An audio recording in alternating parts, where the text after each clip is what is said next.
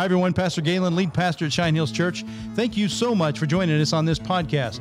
We hope that these podcasts will be a real encouragement to you on your spiritual journey.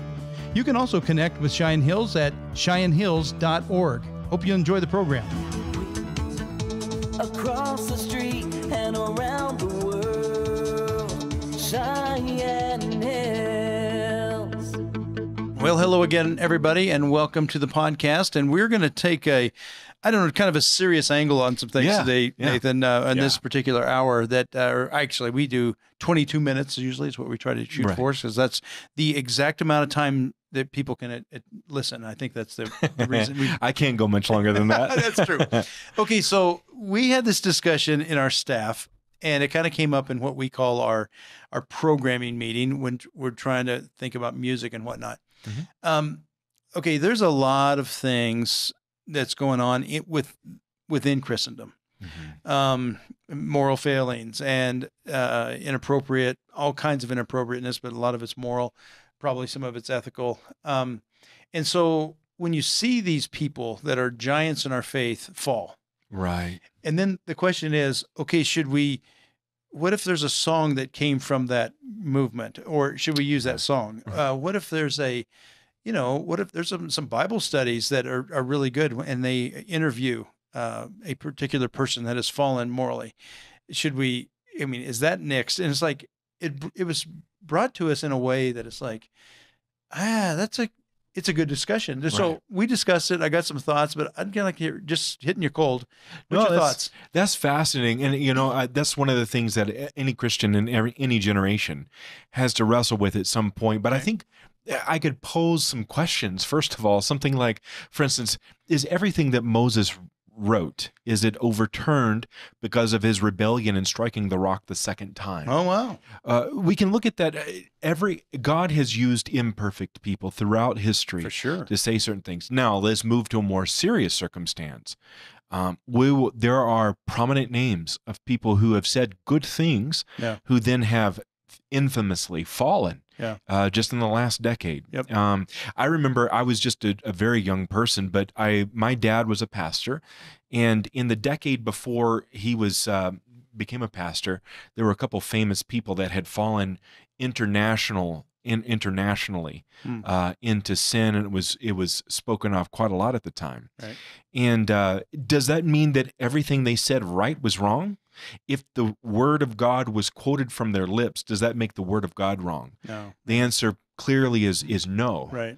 But I do think that it highlights to the Christian that we always have to look at everything a person says and look at it for the truth contained in it. Yeah. And look less at the messenger, which is always something that should sober us as ministers of the Word of God. That is so true. And I think anytime, that's almost a whole nother discussion, is this whole rock star mentality that we've put pastors in. Right. And then that's not fair to them. It's not fair. It's not what God would desire. Right. And I could question if even the pastors desire that. I think sometimes that just happens. Growth happens, and it just kind of, there's an isolation with that. The higher up the ladder the person goes, if you're going to call it that, you have to fight really hard to stay humble, to stay engaged in being a shepherd. Yes, yeah. And it would be pretty easy, I can see, to be isolated because you got so much input. But anyway, but I think you're absolutely right. We got to be careful not to put them on pedestals. But the fact of the matter is, there are people, and so like in a sermon, would I ever quote some of these that have fallen, and how would that, people that are in the know, they would probably be appalled. It's like, why would you use that quote?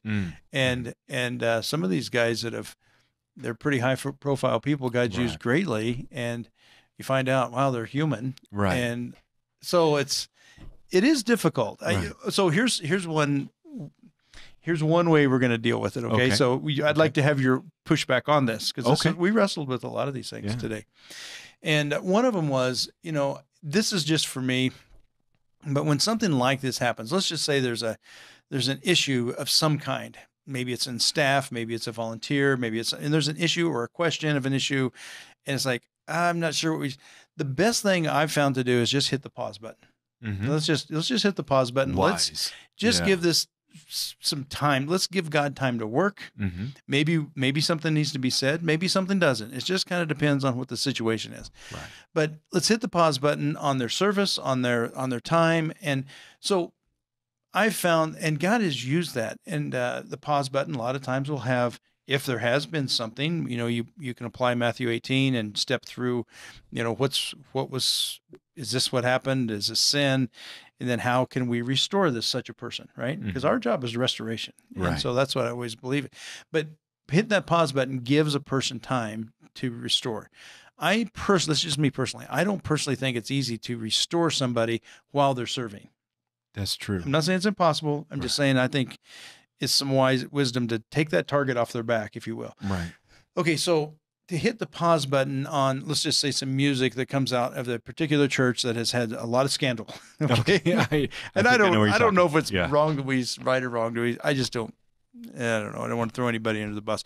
Anybody could fall into these things. Mm-hmm. But there's some high-profile churches. They wrote a lot of music, and there's a lot of question, scandal, and some factual immorality that's taken place. Mm-hmm. The question is, should we use that material? And I just got out my pause button answer. It's like, well, you know what? If at all possible, let's just hit that pause button. Right. Because even though, let's say we sing one of those songs at church, and so they have great music, quite frankly, and probably the person that wrote that is a long way from the scandal, I'm guessing. Yeah, could be.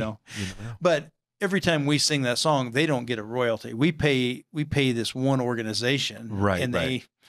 I don't know, they pay. I don't know how it works actually, yeah. But it's not like a direct royalty that goes to that. So that's one thing, because I think some people we're members of the same group. Yeah, and so it's not like, okay, we're going to boycott these songs because it's like that's not going to hurt them at all, because they're not going to. That's not going to get to them or change anything.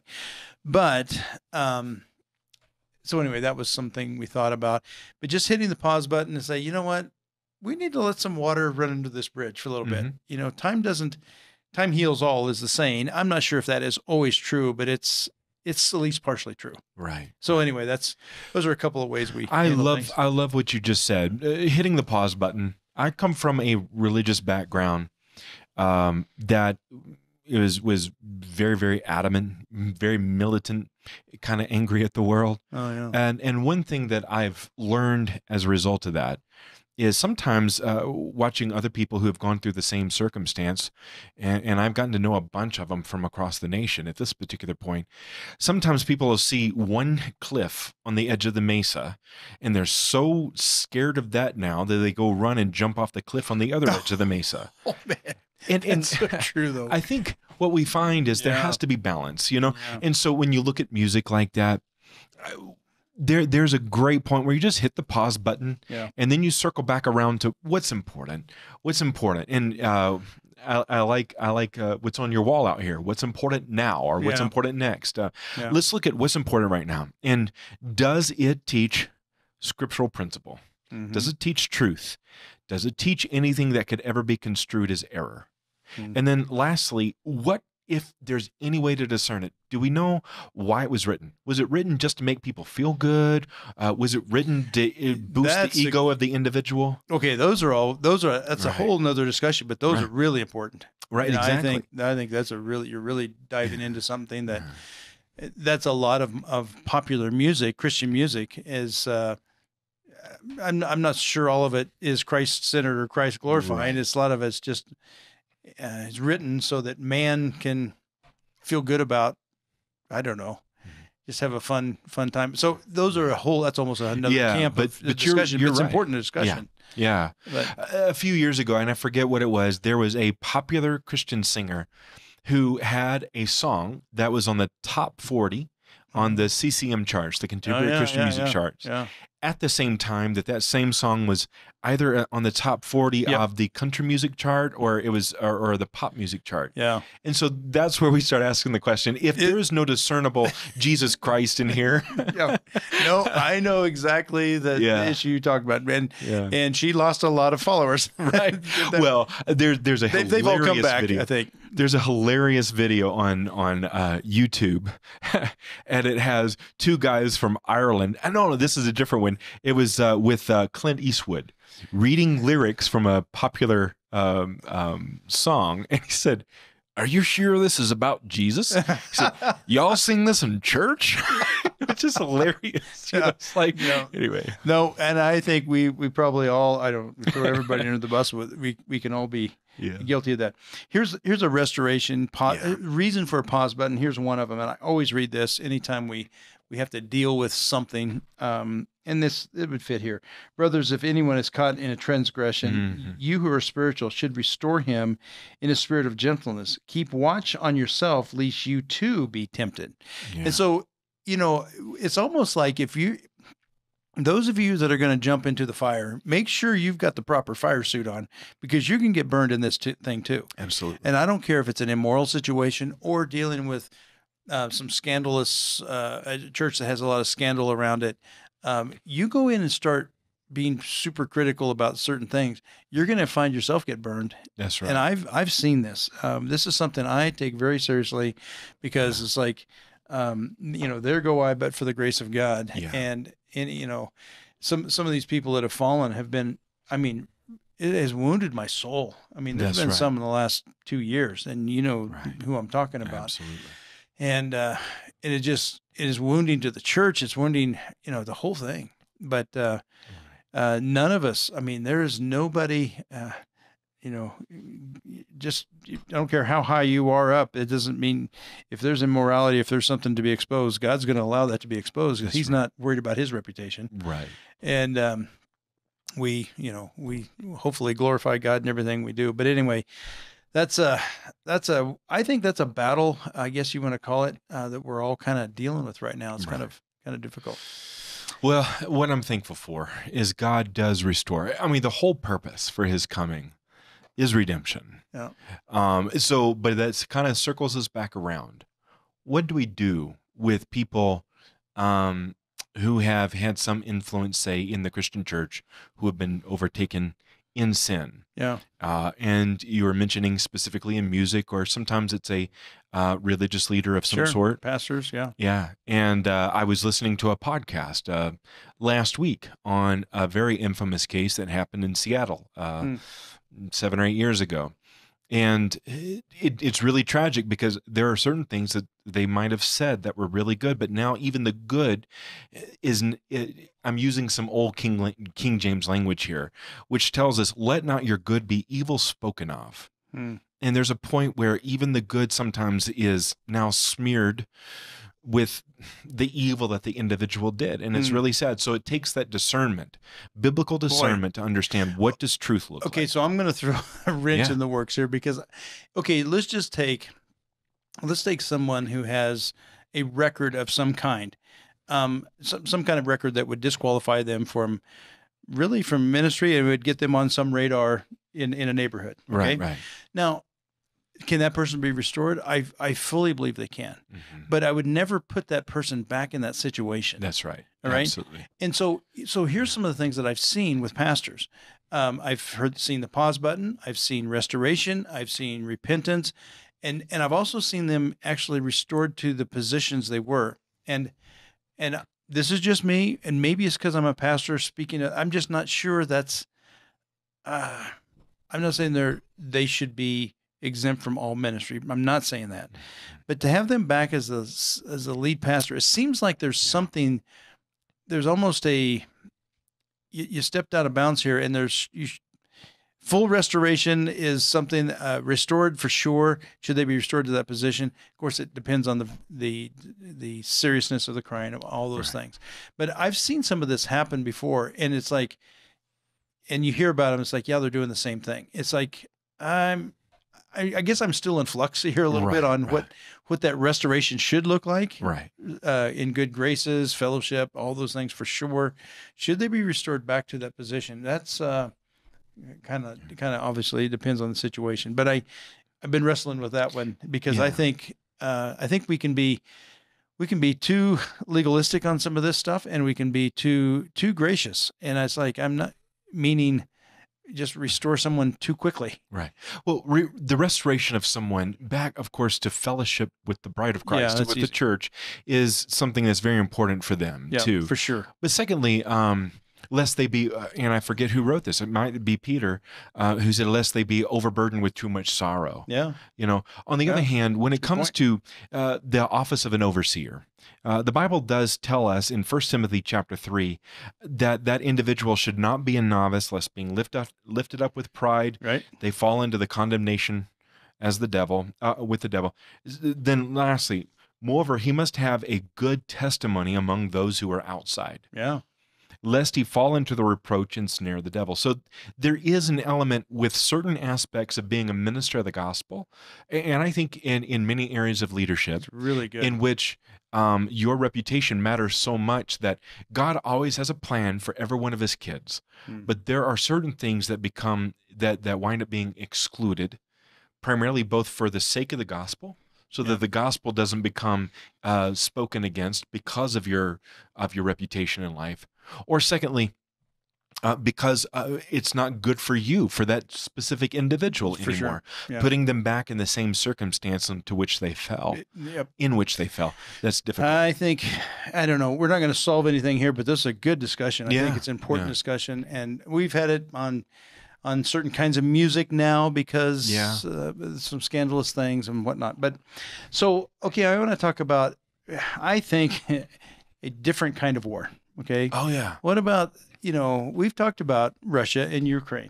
Right. We've talked about Russia invading Ukraine, what the reasons are, why they might be doing this, and trying to get into Putin's mind and his strategy. Mm-hmm. We've also seen a very courageous stand by Ukraine and their president. Mm-hmm. Now we're seeing some atrocities. No, let me back up one. I think we talked about this one time. It's like, if maybe I even said it, if we would engage in this, the word on the street was, that's automatic World War III. Right. So America, maybe some of these other countries, need to be a little more temperate prudent on what is done. Right. Okay, now we're seeing images on the screen that are just, is there ever a place? So I'm giving you a big question here. Right. Is there ever a time and a place to engage and protect innocent people? And here I am. I'm saying this because I'm fully trusting all the news that I see, and it's hard. It's hard because you don't know what to. That's good. How much of it do you take? Is this 100% accurate or 90% accurate? But then, even if what we're saying is pretty hard to deny. Right. Exactly. And I think a lot of people are seeing the same things. And so, what should we do? Has it changed anything in your mind? Well, so first of all, let's go back and just point out that going way back in church history, this has been a major question that was asked. And the greatest theologian really between the Apostle Paul and probably the time of the Reformers, and a man admired very much by every Christian who followed him, not always fully agreed with, but his name was Augustine of Hippo in northern Africa. Yep. Augustine asked this very question, and he was the first one to really bring out the question that later became known as it developed as the just war theory. What is the right cause for war, and then how do we conduct it? And I think what we have seen as Russian troops have pulled out of Ukraine, and you can see clearly, and they actually said, oh, no, these were people that were killed by local individuals after we left. Yeah. And yet it was pointed out just today in a news broadcast that I was listening to, this is the first war in world history in which the vast majority of people can actually look at the conduct of the war in near real time. Yeah. For instance, there's video evidence that the Russian troops were still there while these bodies were lying in the street. Right. So we can falsify the statements made by the Russians at this time. Right. And these are women and children, some of whom have had their arms tied behind their backs. It's wrong. So that's a question. How then does a Christian look at this? So here's what Augustine, he said there's two real questions a person has to ask. And he, of course, said it in Latin, but he talked about the jus ad bellum and the jus in bello. The jus ad bellum is right to go to war, and jus ad bello is right conduct in that war. Oh, wow. And so when we talk about that, clearly there is the question as to whether they were right to go to war. Right. And they dispute what we would say, obviously, when you are invading someone else's territory, simply to absorb it into your own territory, that's wrong. But secondly, there is the question, even were it right, is that right conduct in the war? And the answer clearly is no. Yeah, I was going to say that one we can answer. Right. You're right. And so since the conduct, and based on the facts, the best we can tell it, these are real. This is real atrocities. And by the way, I also want to say that this is going to be aired probably a couple weeks out, so there's going to be a lot of things happening when people hear this. We're seeing this kind of a couple weeks before this is going to air, but so who knows what actions may be taken by then. But I think that the atrocities there, it's more than you can stomach. It's just I was in the gym when I first saw some of these images, and there was a lot of people there. Everybody just kind of stopped, and I think we were all thinking the same thing. It's like, oh my gosh, right? Is this really what's going on there? Right. And you kind of feel like, oh, it's heavy. I mean, I felt it. I felt the heaviness of the atrocity and what would you say that one more time? That last one, the right conduct in war. Right conduct in war. By there's no, I don't think anybody would. I don't know who would side with saying this is right conduct. Exactly. It's pretty worldwide. I think people are seeing this. Well, I think we need to step back and just point out that when it comes to the proper structure of why war will be fought and can be fought and how it should be fought, this is one of the great joys of being a Christian, because there is actually a structure to help us understand in a virtuous way what is right and what is wrong. There are some Christians in history that have taken an absolutely pacifistic view that we should never go to war. But the scripture never gives us that impression. Right. But it does lay out basic principles by which we ought to conduct every area of our life. And by the way, when we begin to appeal to those principles, when we begin to appeal to virtue, the one thing that you can say is that truth is not malleable, not at that point. Right. And so the current ideas in our culture that truth is what you make of it, absolutely. When reality runs right into it, the truth is not malleable like that. Yeah, and we can see the truth of the reality in those situations. Right. There's a time to kill, a time to heal. This is Solomon speaking back in Ecclesiastes a long time ago. A time to weep, a time to laugh. I thought it even said a time for war peace and a time for peace. Where is that? Yeah, right. The last one, a time for war and a time for peace. And so even, this is the inspired word of God to say it's a time for war. It gives you a pause. It's like, okay, so what would be that time? And you mentioned too that Augustine brought out. Here's some that I remember. We studied this in seminary. I don't know that I found the actual same list, but this is similar to the list as I recall it. It talks about what is a just war. And so that would be what Christians are trying to do to say, okay, what would justify us going to war? And how do you know if there's a time for war? If it's a just war. So here's the questions. A just war, and there's a lot of behind this, but I'm just going to read the statement. A just war is declared by a legitimate government. That's right. So it's not individuals. It's not a posse. It's not that would be a legitimate government that would have to make that according to this person's opinion of a just war. A just war is an act of last resort. So I think we see that on display. Our government has tried to do a lot of things, sanctions and whatnot. A just war is fought for a just cause. Right. That's an interesting one. In this case, it's this new information. At one point it was like Putin trying to figure out why he was trying to push NATO back or push people away from his border. And then all of a sudden now it looks pretty raw. Yeah, absolutely. It sure does. And so is it a just war for a just cause? Well, it seemed like the cause has shifted I think in the hearts of people anyway. A just war seeks prudent goals. Thought that was an interesting one. And you could argue, whether somebody's goals and motives, those are really hard to do. But when you see the actions on the ground, it's like, well, this is, and then finally, a just war uses moral means. Yes. Yeah. It's similar to Right. Augustine's thought. Well, actually, so this is intriguing. It was Thomas Aquinas. It's called Thomism, but in his Summa Theologica is where he actually picks up. After many centuries, he picks up the discussion Augustine brought and begins to lay that out even a little further. And I think that's probably the items that you were just reading from. Okay. It actually comes from Aquinas, but it's built on the foundation that Augustine was laying. And you can still see those two elements involved there. Is it a right cause for war? And secondly, is the conduct within that war correct? Right. And so, and that's really the question that should undergird whether America should ever go to war again, if we ever do. And what are the circumstances? And also, how do we conduct ourselves if we're ever called back into it? Lots of questions. I doubt that anybody on the executive or legislative branch are going to be calling and asking us, but just in case, we put it out there. These are some principles. I'll give them your phone number. We can give them some principles to at least to think through, and so hopefully they've got somebody close to them giving advice. Well, I hope so. Well, we've kind of burned through a lot of time and a lot of topic here, Nathan, and but I appreciate these are.